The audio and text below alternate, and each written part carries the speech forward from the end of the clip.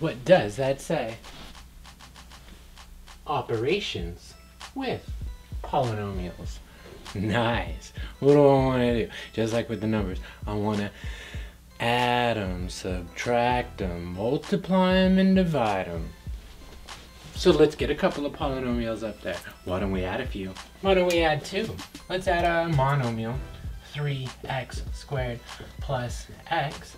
Let's add that polynomial, 2. Have a favorite? No? Okay. 14x to the third minus 2x squared minus 4? Sure. Awesome. Are those parentheses necessary? How can you tell whether or not parentheses are necessary? If there's a number outside or a minus sign outside, then you need them. There is no number or minus sign on the outside of this one. There is no number or minus sign on the outside of this one. So I can get rid of them. So now I got 3x squared plus x plus 14x to the third minus 2x squared minus 4. Sure. Now we want to gather, collect, and combine. Gather, collect, and combine. We're trying to combine some like terms.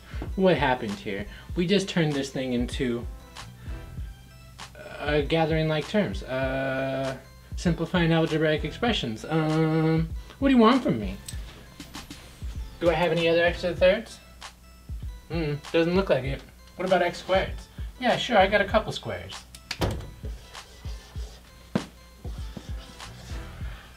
Looks like I only have one term with x's in it, and I have a constant term also, so I'm going to go ahead and write it in descending order. Descending order is when we write the degrees of the monomials in descending order, meaning that they're going down. So I'm going to put my 14x to the third. Ooh, what's 3 minus 2? Minus x squared plus x minus 4. Sure. And then what?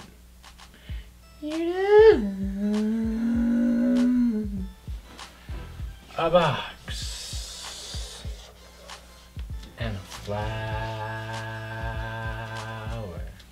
Oh, goods. So let's revisit our 2 polynomials. This time, however, I don't want to add them. I want to subtract.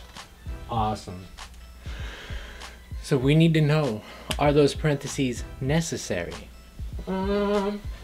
Is there a number or a minus sign out in front of this polynomial? No.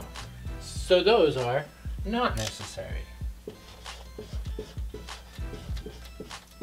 Awesome. Here we do see that we got a minus sign on the outside, and it goes and it goes and it goes.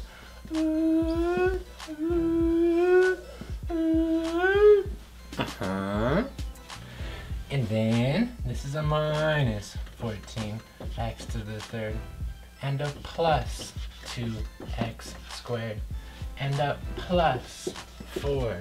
Sure, but wait, there's more. Now we're gonna gather, collect, and combine. Gather, collect, and combine. I'm again gonna write this in descending order.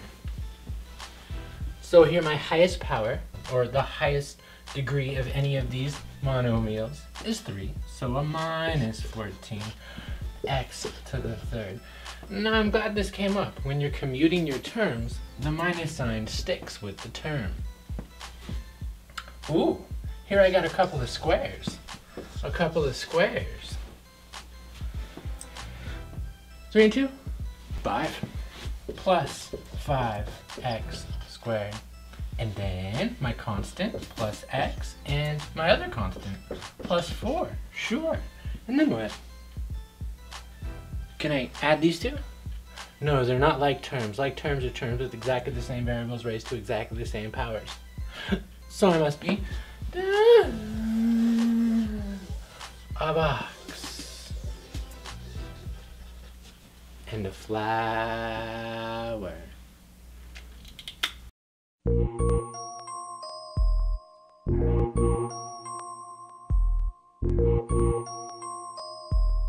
Bye.